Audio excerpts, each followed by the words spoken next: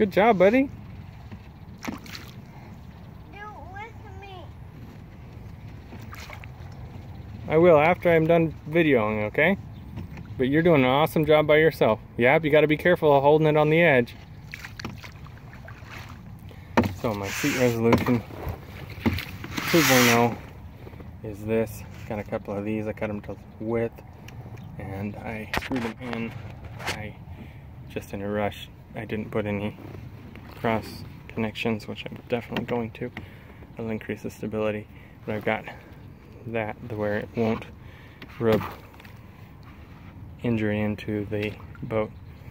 And this piece I want to make a bigger piece so I can wrap it around both sides and have it be a seat rather than just an appearance.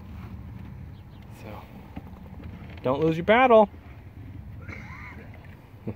So it's definitely more stable than the way it was, but I would like to make a seat that's lower, sits with a lower center of gravity.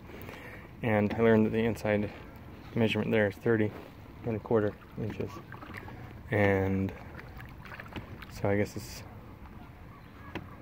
just, let's see, so 35.25 inches. Sorry, keep going backward, bud. We're gonna hit rocks on the other side. You're doing great, just like that.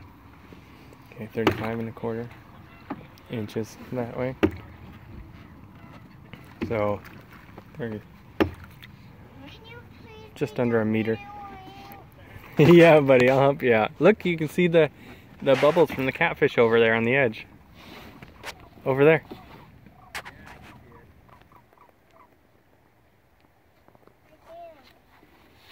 Yeah, this is where we caught 4 big catfish last time we were here. Alright, we're gonna go explore some of those islands. Ready to go see those islands? Hey, look back here, bud. Are you ready to go see those islands? Which one? Those ones. Yeah. Alright, I'm gonna stop videoing and we'll get going. Whoop whoop. Can you give me a whoop whoop for adventure? Whoop, whoop. Yeah. Awesome, buddy. Alright, if you liked the video, please like and subscribe and share it. We appreciate it. Thank you much.